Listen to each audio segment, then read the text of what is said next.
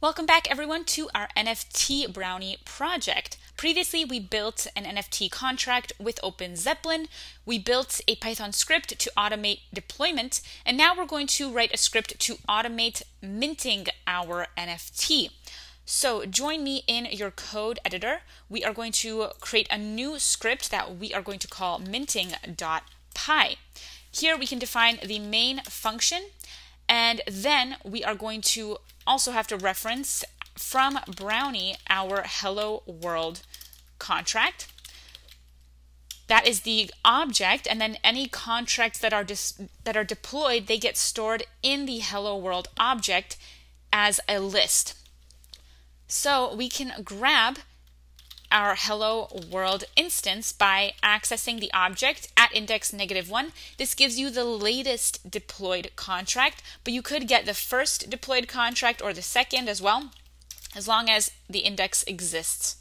Because every time you deploy a contract to the local blockchain, it's going to add it to the hello world object into the list.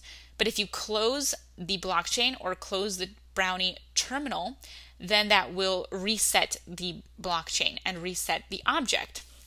But here we are referencing our latest deployed instance. So you can go into your terminal and you can open the Brownie console by using the command Brownie console. Then you can test out running. First, you have to run deployment.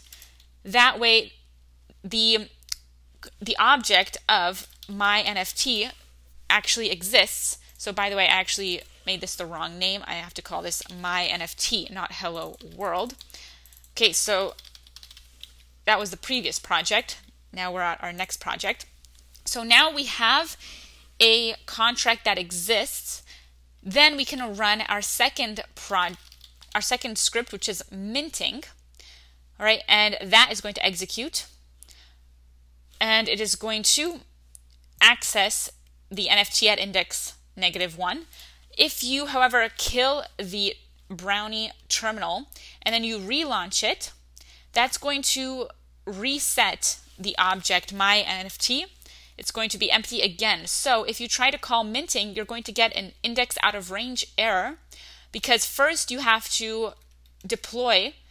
That way you actually have something in the object. Then you can call minting and you can access the latest deployed contract. So be careful of that.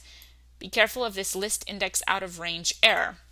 Okay, now let's add some more content into our main function. All right, so here we can take our NFT and we can check its total supply. So we can create a supply variable and we can call my NFT dot and then use its functions like total supply. This comes directly from the functions that exist in the contract. So there has to be a public function like total supply. Okay, and then if you're able to get that, you can check it by printing the supply. Right, so we can check if the supply exists. So this time we can call minting again and we get 0 because initially our supply is 0. Once you mint an NFT with the contract, your supply goes up by 1 every time you mint a new token using your NFT contract. So minting is creating an NFT from the contract. So our supply is 0 right now. We can also get our contract URI. We can get anything that is public from the Solidity contract, such as this contract URI function. So we could call print my NFT dot contract URI, and we can call minting again. This time we get 0, then we get the link to the contract URI or the contract JSON data. Remember, this contains the contract name, description, and contract image for the collection. But that's just the collection. What if we wanted to create an item in the collection? Because on marketplaces like OpenSea, you have a collection and then you have NFTs in that collection. So how do we create NFTs in that collection? Well, for that, we can use the minting functionality. So we can access my NFT dot mint So we should have a function in our contract that's called mint item. So we can call that function mint item and pass in its required arguments. So it requires the minter address and the token URI for the NFT. So we are going to here call mint item. Who should be our minter? Well, we can take our addresses, or accounts actually, it's called accounts, at an index like index 0. And accounts, this comes from Brownie. Right, so we're just accessing our first item there. Now, what is going to be our token URI? Well, we can define the token URI, and you can actually create the token URI on Pinata, similarly to how you create the contract URI. It's just a way to store your JSON data online and host it. Then you can just reference its link. So here, my token URI that I created is at gateway.pinata.cloud, which you can use either that link, or you can also use, in place of it, ipfs.io. Okay, so sometimes there are better results with ipfs.io instead of gateway.pinata.cloud, but typically it doesn't matter, you can use either one. So I got this link because I created an account on Pinata, then I created the new entry, which means a new JavaScript object that's being hosted by Pinata.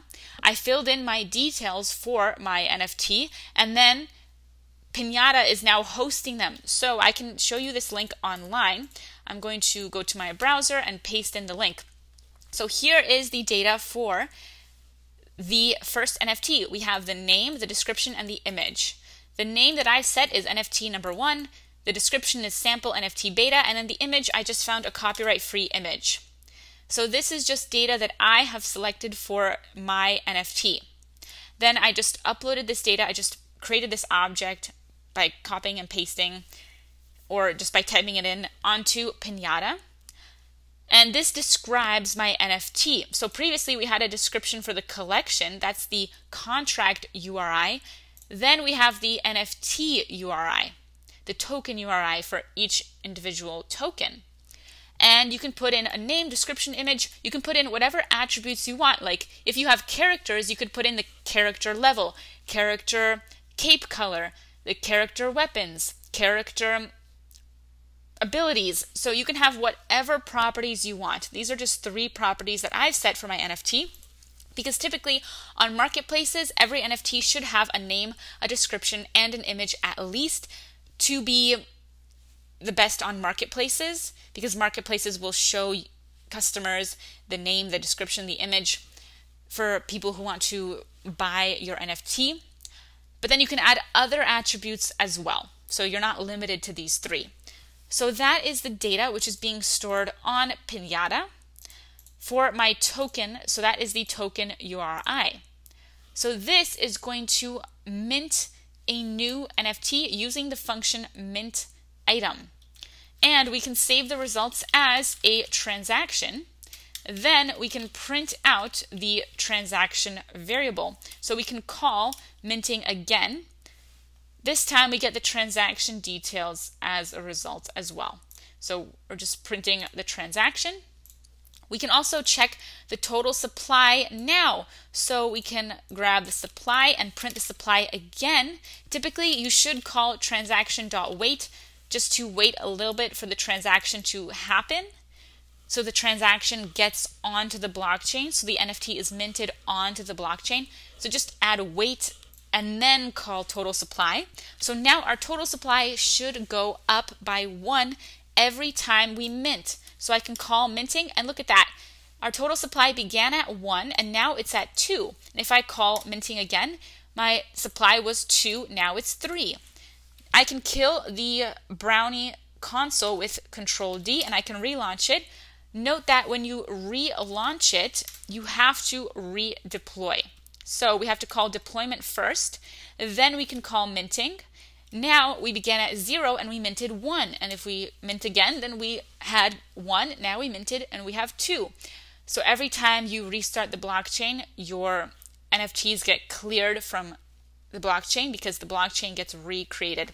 That's because we just managed to mint an NFT on a local blockchain with Ganache, but you can follow the same steps to mint to a public network like the Robston Ethereum test network, the Rinkeby Ethereum test network, or the Ethereum mainnet.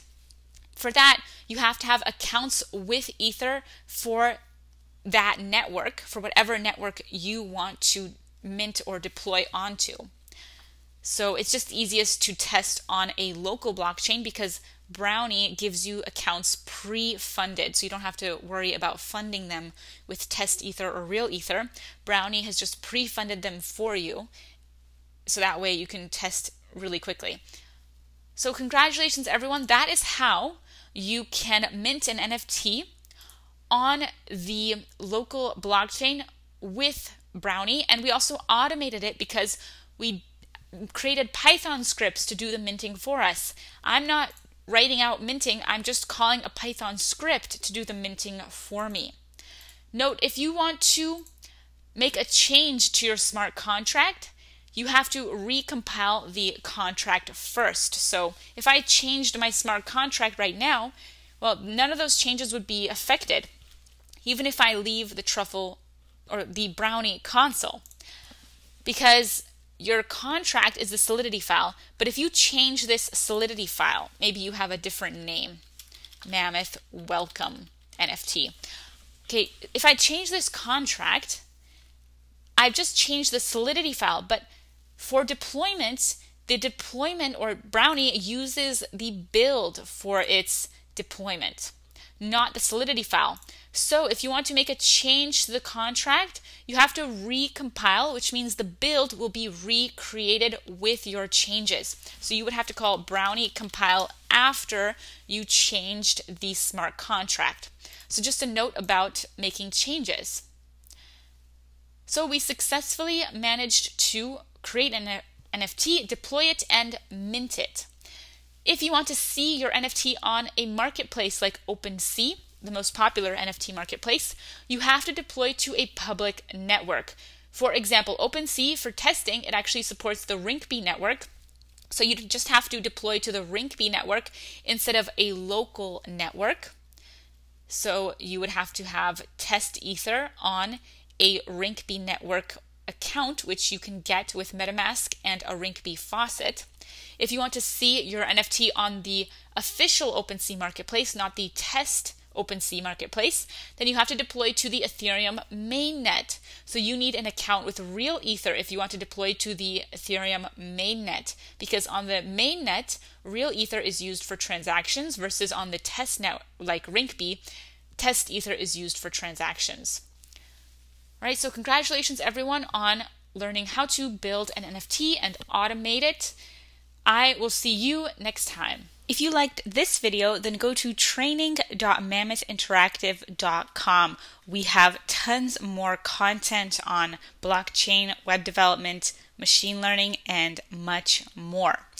We also have a membership for just $19 a month where you can get access to our 372 course bundle and counting.